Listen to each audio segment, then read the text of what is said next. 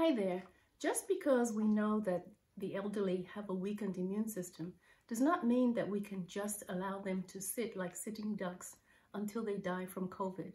It seems to be a general assumption that if someone over 80 gets the infection, they're automatically going to die.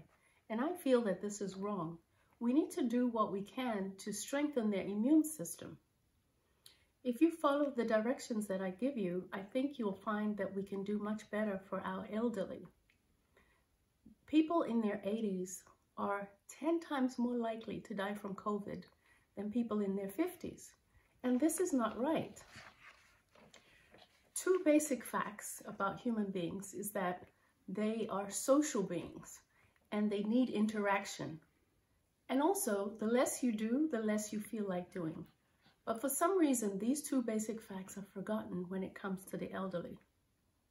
Now that everyone is in isolation and everyone's getting uncomfortable about being alone and not being able to socialize, once again, you find that the less you do, the less you want to do. And we're all beginning to feel some empathy for seniors who are left alone and don't have much interaction. So now that you know how it feels, please remember these principles when dealing with the elderly. I'm going to give you what I call my senior script.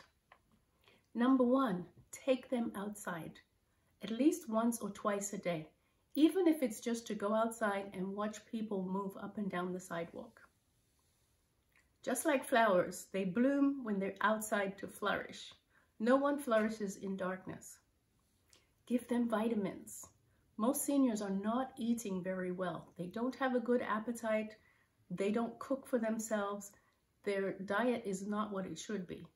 Give them lots of fruits and vegetables.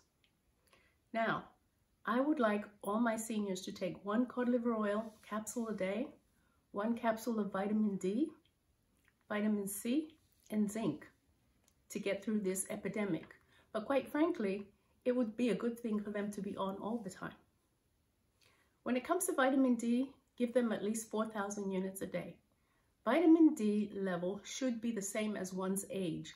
Therefore, if you have an 80-year-old, their vitamin D level should be 80.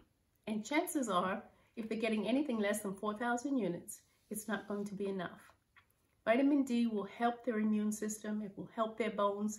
It does so many good things for seniors. They should all be on it. Now, exercise. It doesn't matter what kind of exercise. I don't expect them to go out and run track or ride a bicycle. But even if it's just stretching, moving the ligaments, moving the muscles around, activating the system. Encourage them 2 to 3 times a day to do deep breathing exercises. Or if they happen to have a spirometer from previous hospitalizations, they can use the spirometer. Hydration is critical. They need at least 60 ounces of water a day. Most of the elderly are dehydrated, and this dehydration causes renal failure, but also a lot of the seniors have urinary tract infections. Whenever I have an older lady who starts to act weird for no reason, I check her urine, and almost invariably she has a urinary tract infection. I believe that women over 80 should actually get a urinalysis once a month. Seniors should be exposed to music daily. So, just like you, they don't want to see the same people every day, day in, day out.